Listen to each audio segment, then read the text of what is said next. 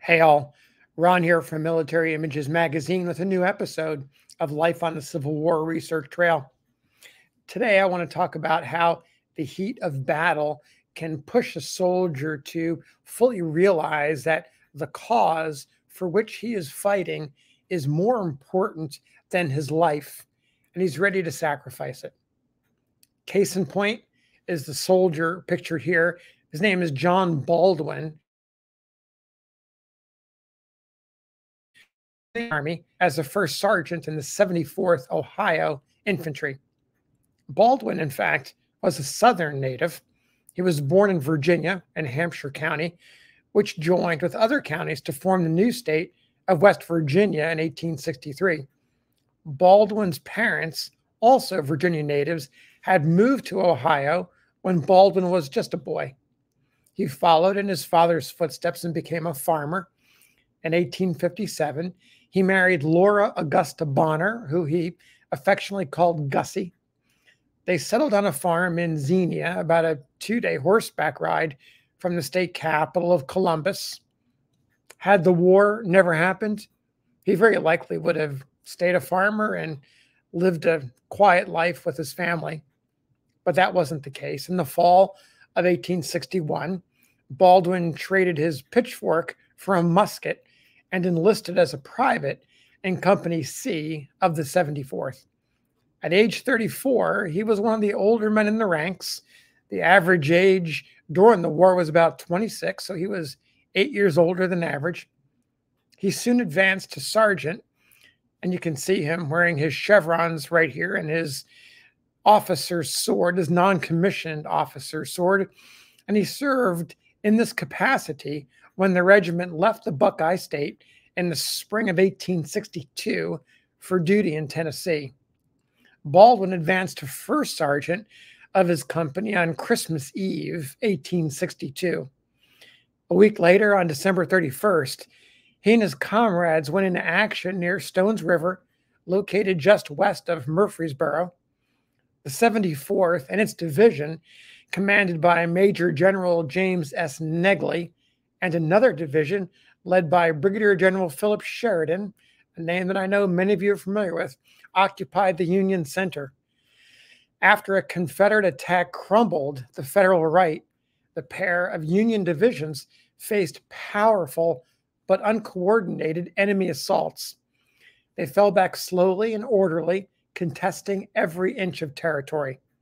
Their stubborn resistance slowed the Confederate advance and prevented a rout of the army.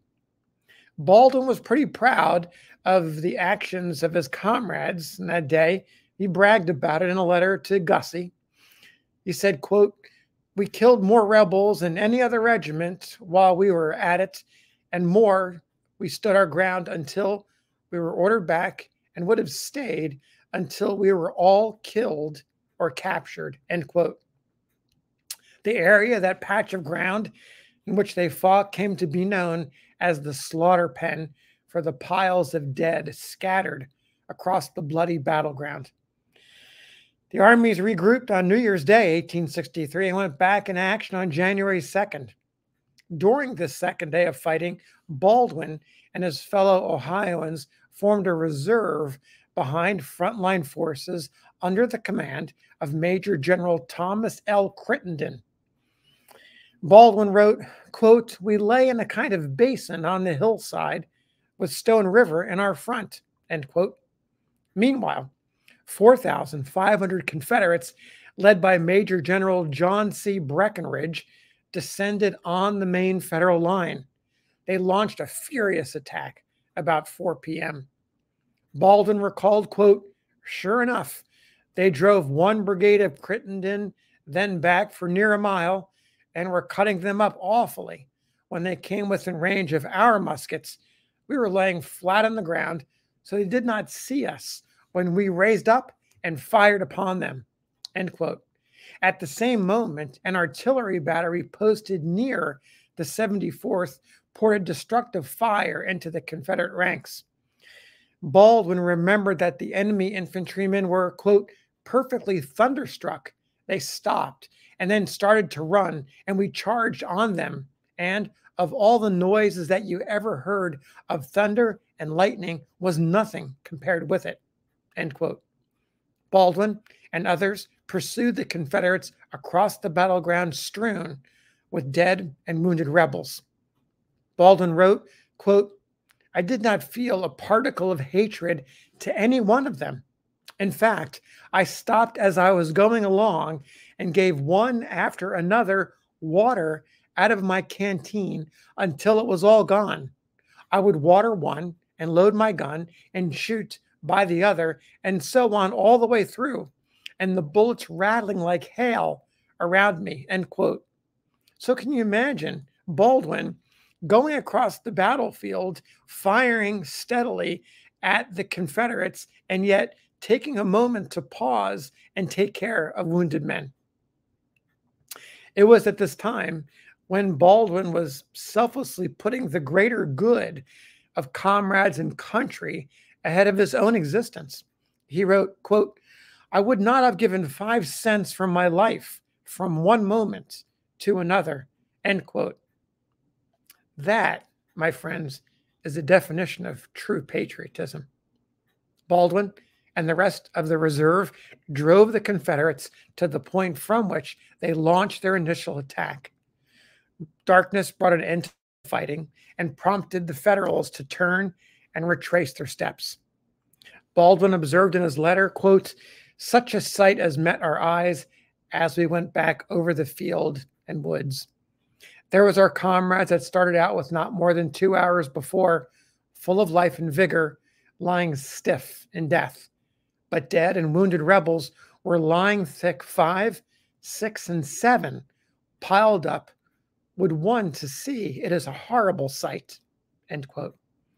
The entire Confederate army withdrew from the area during the following night.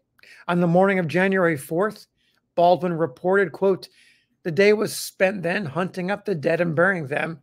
They were lying all over the battlefield.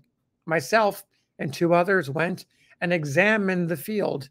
The greatest wonder is that we were not all killed. Our dead were left upon the field, stripped of all but their underclothing, and sometimes even that was taken. The rebel loss must have been tremendous.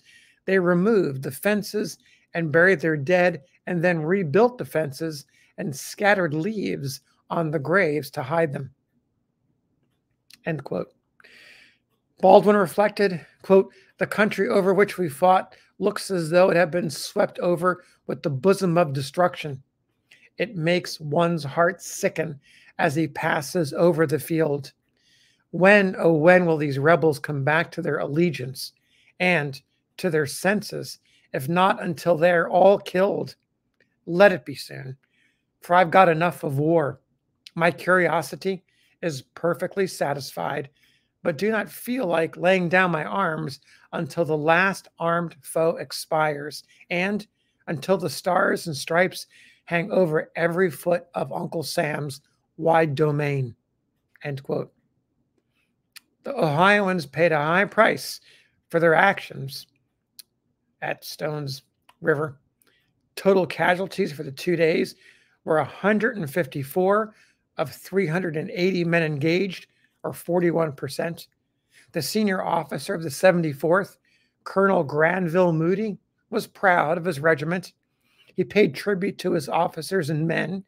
In his official report, he wrote, quote, "The brave and persistent men of my command promptly obeyed every order on that field of blood and deadly strife, and contributed largely to the glorious victory which has driven the entire rebel force from their chosen field and placed us in undisputed possession of Murfreesboro, Tennessee." End quote. Colonel Moody later noted that overall Union Army Commander William S. Rosecrans, quote, "said to our regiment that he must call the 74th Regiment the Fighting Regiment." Moody's men went on to prove themselves worthy of that nom de guerre given by Rosecrans.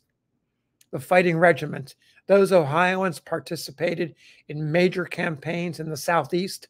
Baldwin fought in 19 total engagements.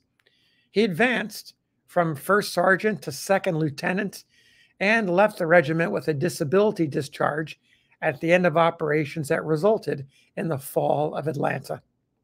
His comrades went on to participate in Major General William T. Sherman's March to the Sea and the Carolinas campaign. Baldwin returned to his farm in Xenia and reunited with Gussie in late 1864. The next year, she gave birth to their first child, a son they named William. 2 daughters soon followed. Baldwin prospered as one of the leading farmers in his home county. He lived until 1896, dying of heart disease at about age 69. So there's the story of Baldwin, 74th Ohio Infantry, and how he got to the point where he became selfless, putting his comrades and his company and his regiment and the Union cause above his own life. Thanks for listening. We'll see you on the next episode of Life on the Civil War Research Trail.